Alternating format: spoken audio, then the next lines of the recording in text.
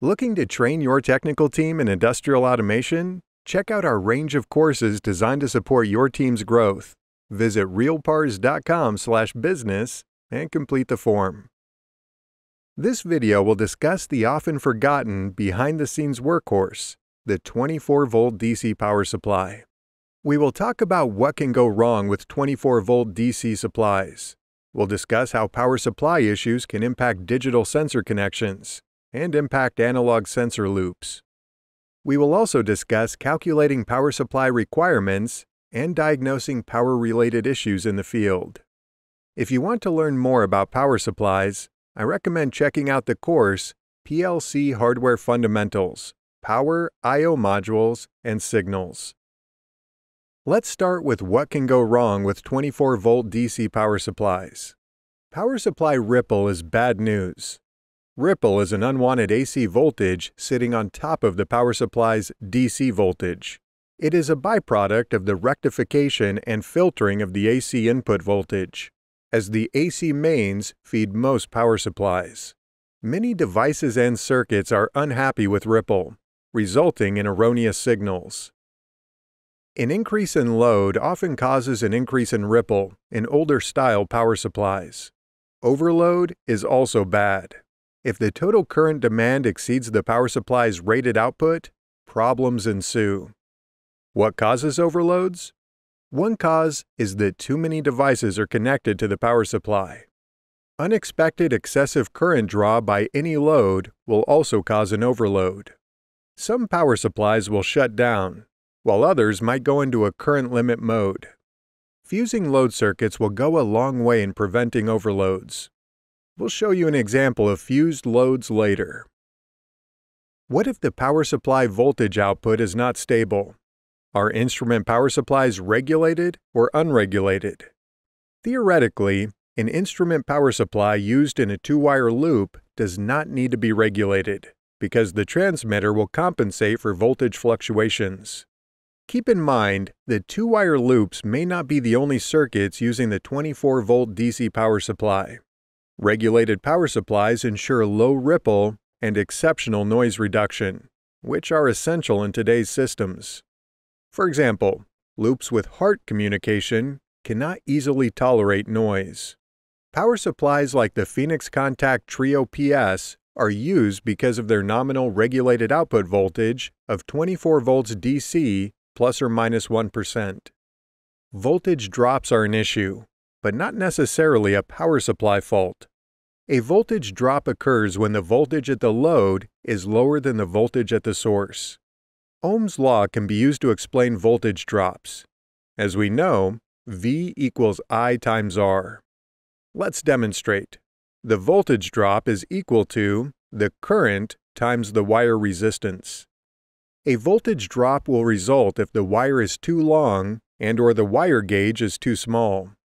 Terminal corrosion causing unwanted resistances is nasty and will also create voltage drops. A voltage drop in a two-wire loop is not an issue because the current is the same at all points and the transmitter manages the amperage. But as we said earlier, not all circuits are two-wire loops. Voltage drops in other circuits can cause significant signal and reading errors.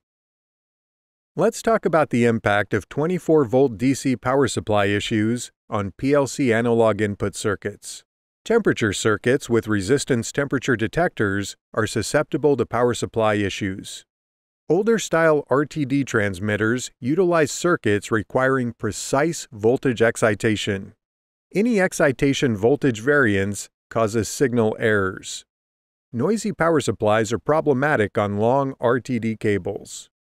We talked briefly about how two-wire loops are affected by power supply issues. What about four-wire loops with separate power supply lines and current signal lines? Generally speaking, today's four-wire transmitters are quite happy with a wide range of supply voltages, and therefore not susceptible to unstable supplies. However, ripple and noise are problematic and can cause erroneous signals. Let's discuss the impact of 24-volt DC power supply issues on PLC digital input circuits. PLC input modules tolerate power supply voltage variations up to a certain point. For example, the AB1756-IB16 input module has an operating voltage range of 10 volts DC to 31.2 volts DC. However, the onstage voltage minimum is 10 volts DC. Consider what might happen if the voltage applied to a digital input is 8.3 volts DC, caused by a temporarily overloaded power supply or a voltage drop somewhere. The outcome is unpredictable, and intermittent behavior may result. How do you determine the requirements for a plus 24 volt DC power supply? Or how do you know if you can safely add another circuit? It's important to determine the total current draw for all devices when each device is supplied by it and is drawing maximum current. Then, add 20% for good measure.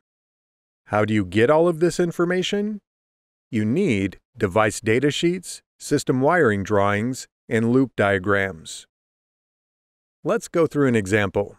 Our example system has at least one 24 volt DC power supply, and we're pretty sure it's in the PLC cabinet. If we want to, we can physically locate it by looking for fuses, circuit breakers, and a 24 volt terminal block in the PLC cabinet. We might even find a redundant power supply close by. We know that many devices and circuits require power, such as field devices, relays, solenoids, I/O modules, and perhaps HMI panels. We have a good idea of what devices and circuits the 24 volt DC power supply is powering, but we cannot be sure without more evidence. Digging into our documentation, we find a level loop diagram with a level transmitter LT-YA255 that shows a plus 24 volt DC connection through a 0.5 amp fuse on TB107 terminal number 40. We can condense and redraw this level loop into its equivalent 2-wire circuit. We can assume other loads are connected to this 24 volt DC power supply, as it likely powers more 2-wire loops, and possibly other circuits. There may be more power supplies too. Where do we look for other possible loads connected to this power supply? Let's see if we can find TB107 on another drawing. Upon further searching, we track down the wiring diagram for a 1756 IF16 analog input module, which shows us two more 2-wire loops powered by the same plus 24 volt DC power supply connected at TB107 terminal number 1. Okay, so far we've discovered 3 devices powered by this plus 24 volt DC power supply. Digging further into the documentation, we find a 4-wire transmitter TTYA010 powered by a separate Weidmuller plus 24 volt DC power supply. Further sleuthing and digging will provide you with what you need to decide the requirements for the power supply under consideration. We'll end this video with a short discussion on diagnosing power-related issues. Erratic equipment behavior, weird signals, and unexplained glitches can be symptoms of power supply issues. An oscilloscope is the best tool for measuring ripple, but it can also be done with a digital multimeter, or DMM. The Phoenix Contact Trio PS we mentioned states a residual ripple value of less than 100 millivolts peak to peak. Because a ripple voltage looks more like a sawtooth than a sine wave, the DMM may have a problem because it measures RMS voltages. Nevertheless, the DMM set can be connected to measure AC volts across the 24 volt DC output terminals. Any reading exceeding 35 millivolts RMS indicates the power supply's specifications are breached. Measuring the power supply current to detect an overload condition is a simple solution, but it is not very practical unless you have a clamp-on style meter. Conventional ammeters are placed in series, requiring all loads to be temporarily disconnected. Detecting voltage drops requires measuring the voltage at the source, then at the load, and subtracting the two values. Visual inspection can detect loose or corroded connections in terminals. Thermal imaging devices can also be used if available. As mentioned earlier, if you're interested in learning more about power supplies, I recommend checking out the course PLC Hardware Fundamentals, Power I/O Modules and Signals. If you're a plant manager looking to train your team, visit realpars.com/business. Enter your contact details, and our team will get in touch shortly to explore how we can support your team's growth. You'll find the link in the video description.